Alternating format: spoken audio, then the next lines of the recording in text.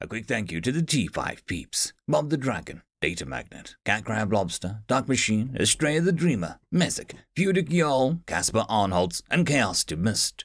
Thank you very much. Story number 1. Why do you do this? Written by Xvila. Only a few more meters, Cly thought to himself. He was following his human guide who had asked him to join on this expedition. Why did I agree to this? He had agreed because it was his job. He was here to learn about these humans, and this seemed like a tremendous opportunity to do so. They were the latest species to join the galactic community, and they were quite baffling to everyone. Complete outliers in every major sociological model in the galaxy. Any information on them would be extremely valuable, but that didn't make him regret this any less. The thin air around him might be frigid, well below freezing point of water. The wind howled, and he was extremely glad of his pressurized environmental suit. He tried not to look at the display, which showed the alarming rate at which using power to keep him alive. Outside the suit, he was wearing a powered mobility exoskeleton that boosted his strength 10 times. But still, every muscle in his body ached, even the ones he didn't know he had. His guide was wearing clothing, just clothing. Bright one-piece overalls with a thick padded insulation, waterproof boots, helmet, goggles, and neck gaiter. All made from nothing more than synthetic and natural fibers. At his back, he had a large framework backpack that looked heavy enough to Cly, that he thought he would topple just standing in the grueling 10 meters per second surface gravity of this world had. Yet, he moved without any sort of mechanical assist. There were 3 other humans in his team. They were following behind Cly, all similarly equipped, but the different colors for easy identification. 2 of them, however, had conceded to some assistance. Each was wearing a face mask connected to an oxygen bottle. The rock face gave way to a wind-swept ice and snow. Cly could now see the summit a little further ahead, on the top of the final upward-sloping ledge of ice. Final push. Few more steps. Finally, his guide stopped. They were there. The humans in the team all raised their arms above their heads and started making noises that his translator could not translate. 2 of them hugged each other. Cly observed the humans, then he looked at the ground. The snow was hard-packed, just like it had been on the way here. He looked outward from the peak. The Himalayas extended into the horizon underneath him in all directions. The view did not look substantially different from what he had seen lower as they had ascended, or from the one he had seen from the window of the transport aircraft that had brought them here. He closed his eyes and concentrated. He tried to feel an epiphany, a revelation, a religious experience, something, anything. He felt no different than before. He was merely glad that the worst was over. One of the humans had dug out a bottle of champagne from her backpack and was handing out cups to everyone. Cly took one out of courtesy, but he would not be able to join in on the drink because of his environmental suit.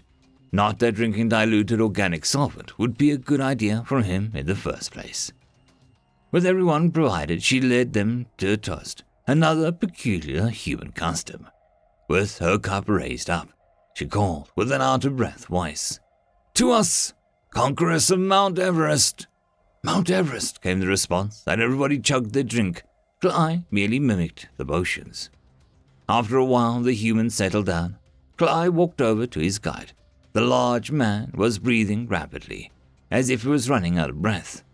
Icicles had formed around the hood of his overalls, and on the cloth he breathed through. Cly knew that if they stayed here for more than a few hours, his guide would die simply from the thinness of the air. That made this seem all the more crazy to him.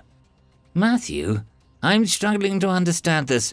I was hoping that experiencing this with you would let me see, but I'm still puzzled. Why do you do this?" Matthew pulled his gaiter down from his mouth. "You know, George Mallory, the first man who attempted to climb this mountain, was asked the same question." Cly cocked his head. "What did he answer?" Matthew smiled. "Because it's there." Cly pondered that for a moment. What happened to him? "He died trying." Cly was silent. He threw away his life. And for what? A mountain, just because it was there. Did nobody learn from his folly? It didn't stop you. Oh, no, Matthew grinned. For the next 30 years, people tried harder than ever, until finally, in the mid-20th century, Sir Edmund Hillary made it to the top. That was that then, Cly thought to himself. It was done as crazy as it was, and people could go back to their lives. But that didn't explain why they were here now. So, why did you climb up here then? It's still here, isn't it? End of story. Story number 2. Post-incident inspection, freighter, written by Glitchkey.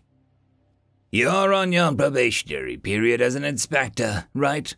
Dakotan glanced at his companion as they made their way down to the dock. Yeah, almost not, though. Then I can actually do something with this trading. Dakotan chuckled as he rounded the corner. Chances are you haven't seen one of these yet. Come along, Glempat. This has got to be interesting. Glempat rounded the corner, and it came into view. He almost tripped over his own feet out of the distraction. What the hell is that? Dakotan's chest rumbled a bit. That was a freighter. Glempat moved closer, his eyes scanning the ship repeatedly. You've got to be playing some kind of joke. Why are we here? Half the hull is gone. Just condemn it and move on. No can do. Dakotan pulled out his datapad, hit a button, and Glempat's pad chimed to mark receiving a synchronized form. This freighter came in like this. Full crew. Humans? Humans. Glempat shook his head, then scanned the hull again. Looks like it, what even happened? Report says it's a mistimed jump left them lodged in an asteroid. No casualties, and there were only a few humans on board to start. Pretty standard menagerie crew for a long-haul freighter, really. Uh-huh. Human family group? Take a look at the form. It has a crew manifest. Standard procedure for these incidents. Putting out his datapad, Glempat scanned quickly through it until he found the obviously human names. Family groups normally have shared names, right? Oh, yep. Sighing, he stepped towards the ship. May as well show me what happens with these. Don't step on board. Not yet. Gotta start from the outside with the hull breach. You've gotta be kidding me. Glempat gestured towards the gaping hole along the side of the ship. There's nothing to see. Dakotan pulled out a handheld scanner and pointed it at the ship as he slowly walked a semicircle around it. That's kind of the reason that we're here. New rules. We log everything. Call in a large jump freighter. Send the reports and the ships back to processing facility. The Federation wants to know why this happens. You've, Glempat sighed, pulling out his own scanner and began scanning the hull. We're gonna be here all day, huh? Yep. As they stepped through the bulkhead, the entire ship shifted to the side, and the bone-tingling wail of the tearing metal could be heard. You gotta be kidding me. Nobody could survive this. Everyone on board survived it. How? Dakotan shook his head and stared towards the bridge. That's what we're supposed to figure out. Mind the holes. Actually, speaking of, look at them. Ha! You caught on fast. Dakotan glanced back at the gap that he had just hopped. Yeah, it's on the report. One of the humans said something about, and I quote, hot wiring the damn grav field to make a bubble and keep the ship's insides inside. And that just happens to make a perfect ring-shaped warp to every metal edge within a quarter meter of the outside. I doubt this rusty old tub had a grav generator accurate enough to even be completely monodirectional in normal operations. No bet. You're right on that. That isn't possible. Dakotan just kept walking towards the bridge. Get used to it. These incidents are becoming more common by the day as humans show up on more crew rosters.